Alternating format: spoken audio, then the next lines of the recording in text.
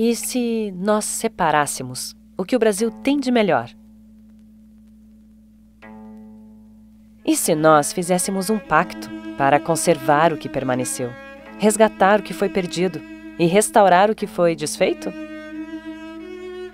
A história brasileira está repleta de exemplos de bravura, heroísmo, sabedoria e abnegação.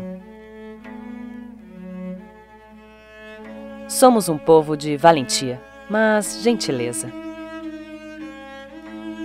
Somos uma terra de grandes mentes, de cidades belas por natureza, mas também por engenho humano. Uma civilização única, com muitas das virtudes, mas sem boa parte dos vícios dos nossos antepassados. Somos um povo tolerante, mas intransigente quando se trata de defender sua religião, sua família, sua vila, sua nação. Muitas dessas qualidades foram exibidas ao mundo pelos soldados brasileiros na Segunda Guerra Mundial.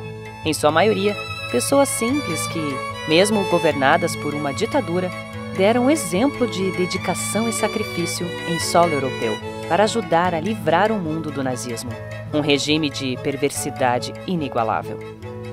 O feito mais emblemático dos nossos soldados foi a tomada de Monte Castelo, na Itália. E é de lá que o Instituto Monte Castelo tira sua inspiração.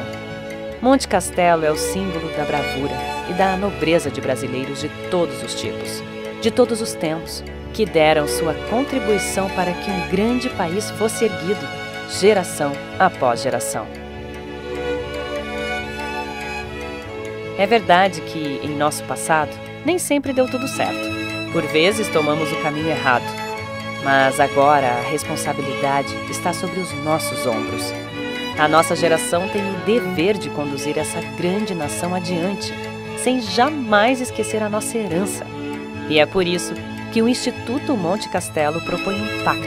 Aqui e agora, vamos olhar para os muitos bons exemplos da história do Brasil para conservar o que permaneceu, resgatar o que foi perdido e restaurar o que foi apagado.